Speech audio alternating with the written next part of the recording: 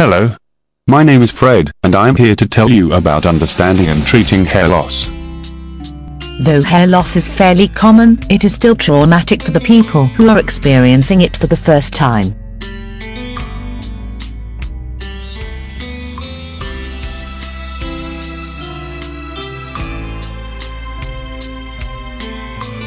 Though baldness is a highly heritable condition, there are a few things you can do to stop, or at least slow it down.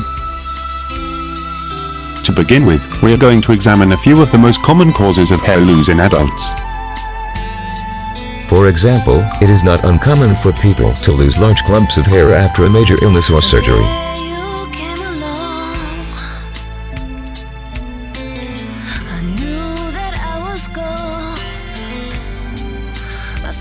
There's also a good chance that hormonal problems may be the prime culprit for some. For example, the thyroid gland goes haywire or is inactive.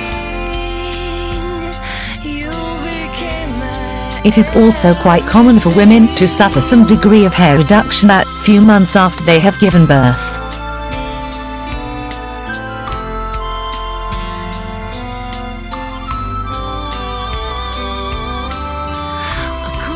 It is also quite possible that certain medications may be causing your hair loss.